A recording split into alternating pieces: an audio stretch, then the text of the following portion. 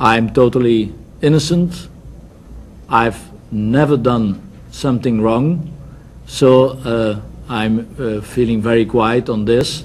But once again, I'm not ready to start a dialogue via media with the parliamentary group.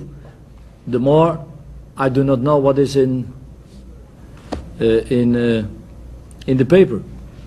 Could I just, though, ask you on the specific point, do you feel that given whatever guilt or innocence is involved, that this affair is going to rumble on?